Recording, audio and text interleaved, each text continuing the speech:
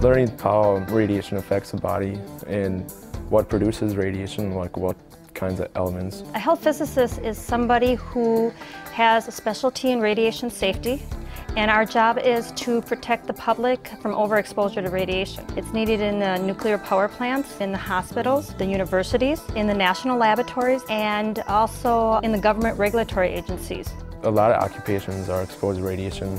Flight attendants or pilots are actually exposed to the most radiation of any occupation.